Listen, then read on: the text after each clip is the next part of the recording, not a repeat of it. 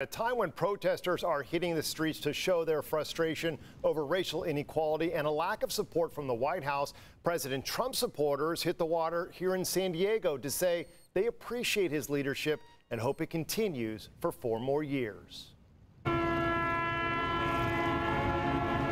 President Trump supporters hit San Diego Bay today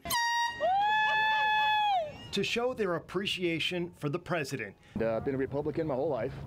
Love America.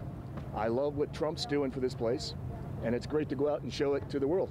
They know it hasn't exactly been smooth sailing for President Trump lately, as evidenced by a scene that played out right in the middle of one of our interviews. Seeing 1,000 boats out here with 50 people or 20 people per boat, that's 100 boats? That's like 100. Don't be like Trump.